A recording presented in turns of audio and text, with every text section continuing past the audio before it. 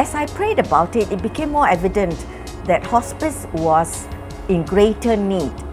And therefore, I spoke to Dr. Lim, and both of us then decided that we would go and start a secular hospice for poor patients and those who could not afford with their care and the medical support outside.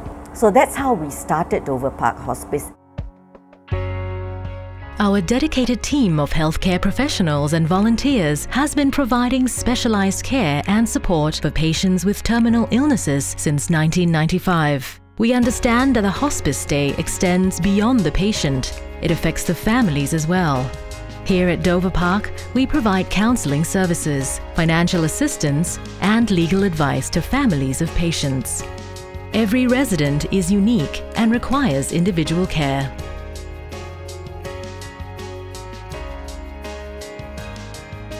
Together with a large group of dedicated volunteers, our staff give holistic care and support to our patients and their families. Dover Park Hospice has been doing well in the many years of our existence. But going forward in the next decade, we see that we have increasing challenge. And what we have done in Dover Park is to attempt to meet these challenges in 3 ways. Our vision, therefore, is to provide compassionate care. We want them to be at peace with themselves. We want them to be at peace with their family. The second thing that we want to provide is comprehensive care.